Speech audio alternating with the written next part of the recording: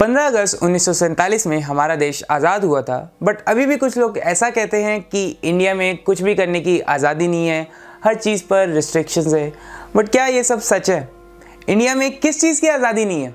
हर चीज़ की तो आज़ादी है हमारे पास। लड़कियों को छेड़ने की आज़ादी है हमें, रोड्स पर ट्रैफिक सिग्नल्स ना फॉलो करने की आज़ादी है हमें। इंडिया को फॉरेन कंट्रीज से कंपेयर करने की हैबिट तो सबको है, बट पढ़े लिखे होने के बावजूद भी सड़क पर कूड़ा कचरा मचाने की आज़ादी है हमें। गाय माता को मरता हुआ हम नहीं देख सकते, बट जो लोग गाय माता को खाते हैं या उसे मारते हैं, उन लोगों को मारने की आज़ादी है हमें। स्कूल में मॉरलिटी का पार्ट तो सभी पढ़ाते हैं बच्चों को, बट उन्हीं बच्चों के एडमिशन के लिए डोनेशन के नाम पर ब्राइब लेने की आज़ादी है हमें। चाहे कुछ लोगों के पास रहने के लिए घर ना हो, बट फुटपाथ पर इलीगल ऑफिस कंस्ट्रक्शन की आज़ादी है हमें। कोई भी गलत काम कर आराम से ब्राइब देकर छूट जाने की आज़ादी है हमें।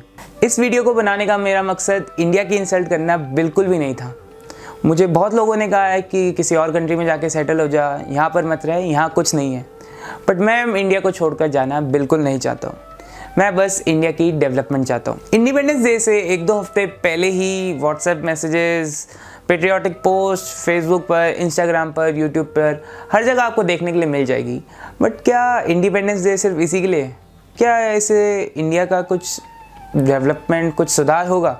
ज़बरदस्ती जनगण मन या फिर वंदे मातरम के लिए खड़ा करना, क्या इससे भी इंडिया सुधर सकता है? जब तक हमें खुद से फीलिंग ना आए इंडिया के लिए कुछ अच्छा करने की, इन सब चीज़ों का कोई फ़ायदा नहीं होने वाला। अगर हमें ब्रिटिशर्स से आज़ादी मिली है तो हमें उस आज़ादी का फ़ायदा उठाना चाहिए, ना कि नुकसान। इंडिपेंडेंस डे पर काइट्स उड़ाओ, फेसबुक, इंस्टाग्राम, व्हाट्सएप, जहाँ भी ऐसे पेट्रियाटिक पोस्ट करना चाहते हो करो, बट उस पोस्ट से रिलेटेड कुछ इनिशिएटिव भी लेना सीख लो।